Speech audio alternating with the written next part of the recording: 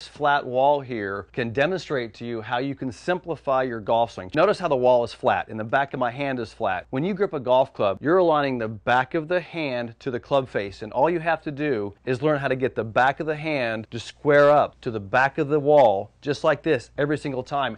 That's going to help you become a great ball striker. What I'm about to explain to you, you're going to think, wow, that's just common sense. But let me start by going into what you've probably already learned. Here's what a conventional swing does. With your arms hanging below your shoulders, you create an angle in this lead wrist. This wrist angle right here is overcomplicating many things. The fact you're standing too close to the golf ball, because when you bring the club down, the club will realign with this arm and this angle gets released. You unhinge this angle. This is where you're going to end up at impact. So let me ask you a question. Wouldn't it make more sense if you started by unhinging this angle to begin with?